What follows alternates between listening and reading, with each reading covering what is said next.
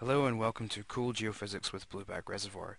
In this example we're going to look at a toolbox tool called Making Points from Seismic, and we're going to use this to create a pseudo 3D seismic. So the Make Points from Seismic tool is a really simple tool to let you convert seismic data into a Petrel point set. And this can seem quite ordinary, but this of course then opens up many other operations in Petrel and Toolbox and GDI, which you can then use this point set into many different processes.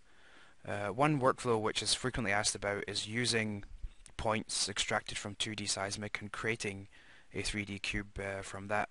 And this is what I'm going to show in this example. So we're going to look at converting some 2D seismic attributes into a 3D space.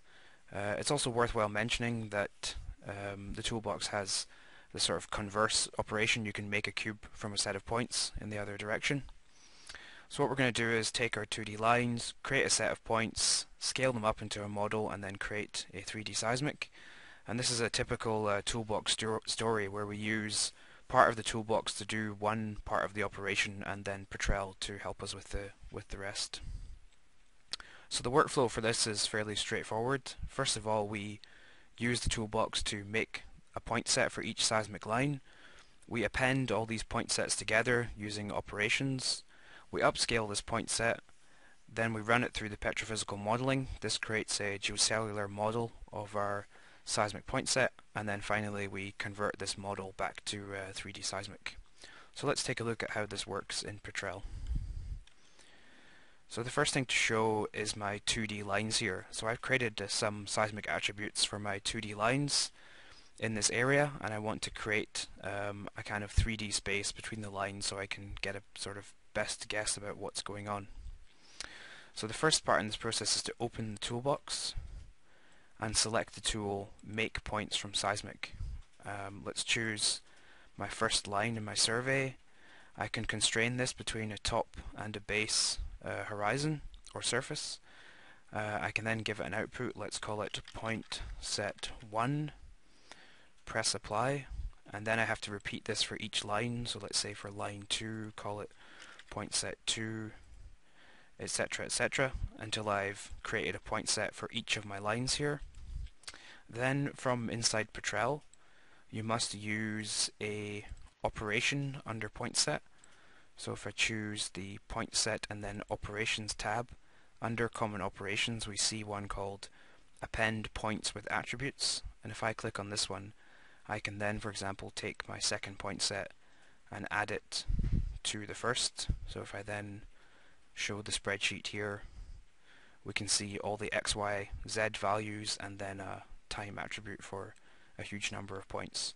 So you must repeat that for each of the lines and append them until you get one collected point set, which looks something like this for my lines. And we can then use that in various processes in Petrel. In this case we're going to scale it up into a property. So I've created a very simple model here just using the create simple grid, which you can find under utilities, make simple grid, and I've just created a number of horizons. The model doesn't have any faults and it's fairly simple. So the next step in the process is to upscale this property. So if I double click on scale up well logs, instead of choosing well logs as an input, I can choose point attributes, and here I'm going to choose my combined point set and choose seismic time, press apply.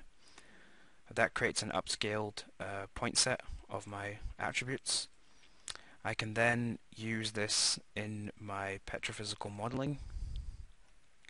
So here we can see my seismic time, and I can run this through the petrophysical modeling to scale it up into my geological model. I've done that already. I can show you the results here. Seismic time, and here you see my upscaled seismic time attribute. The final step is to push it back to a seismic cube, maybe for comparison with the 2D lines.